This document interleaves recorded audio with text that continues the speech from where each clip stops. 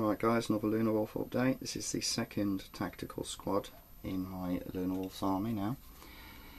Pretty much the same as the first one. What have I done differently on these?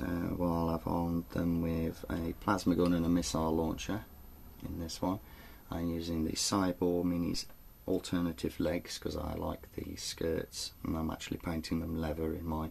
Just check out the previous tactical squad vid.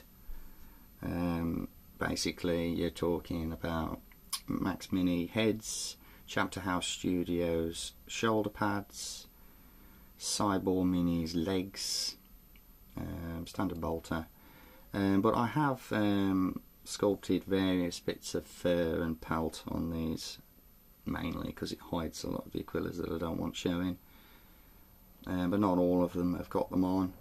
Some of them have got some fur trim leading downwards, such as this one here as well. All pretty generic really, just a standard tactical squad.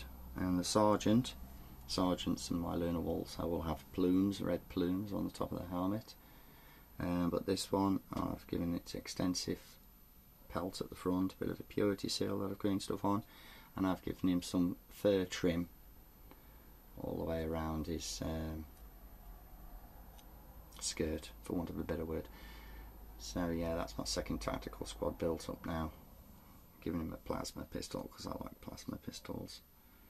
So yeah, they should look pretty cool when I paint them up. Already got a transport done for them. So don't forget to comment and subscribe guys to see the progress of this unit. And I'll see you in the next one.